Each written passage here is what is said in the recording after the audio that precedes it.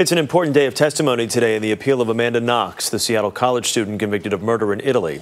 The judges are hearing from a man who was also convicted of killing Knox's roommate in 2007. CBS News correspondent Alan Pizzey has this report. Good luck, Amanda.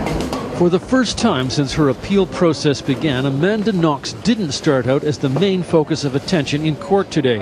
This is Knox's best but not last chance to win freedom on appeal.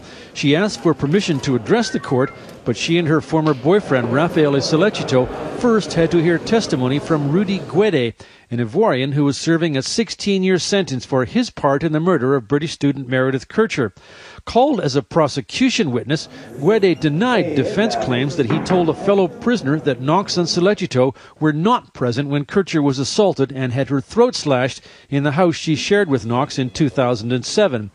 Guede admitted being at the scene on the night of the murder, and DNA evidence proved he and Kerche had some kind of sexual encounter, but Guede has consistently denied any role in the crime.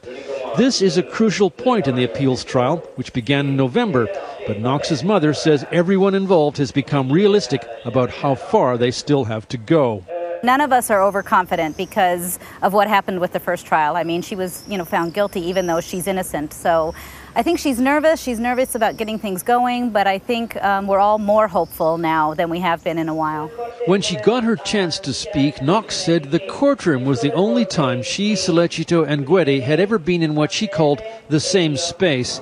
He knows we had nothing to do with it, Knox said, and added, "I do not know what happened that night." The appeal process will resume in July. Alan Pizzey, CBS News, Rome.